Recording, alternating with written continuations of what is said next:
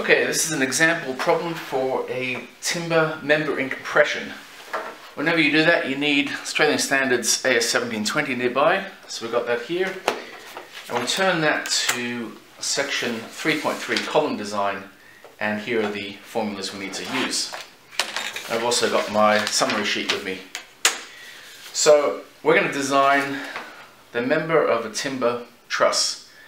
It's in a roof truss, and in this particular example it goes into compression when there is wind uplift on the roof. It's located in Brisbane, it's indoors, and the design load we have on it is 3 kilonewtons. The member is 2.8 meters long, and that's between the bolted end connections, and these bolt holes are 22 millimeter diameter. And we're going to make it out of a 190 by 35 machine graded pine 10.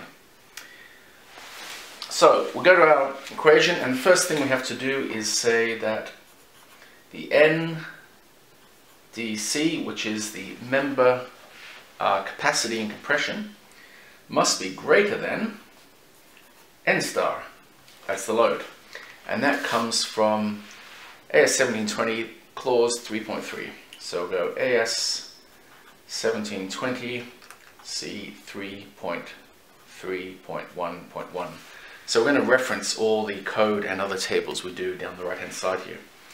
And we know that NDC then equals phi times K1, K4, K6, K12, F-C, and AC. And that's also that's equation 3.32. 3.32. Okay?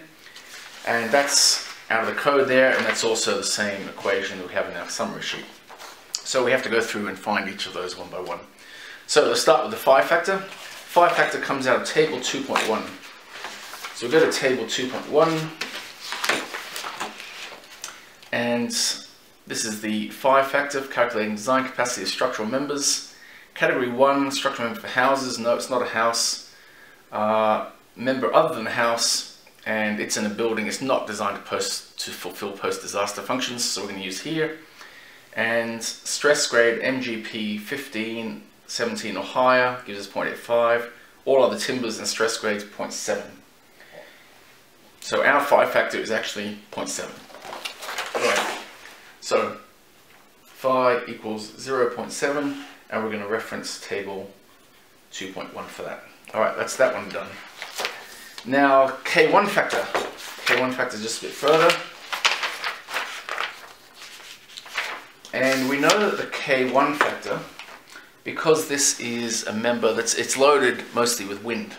So wind in uplift, it's only a very short duration, it's actually 5 seconds. So the K1 factor is going to be 1.0.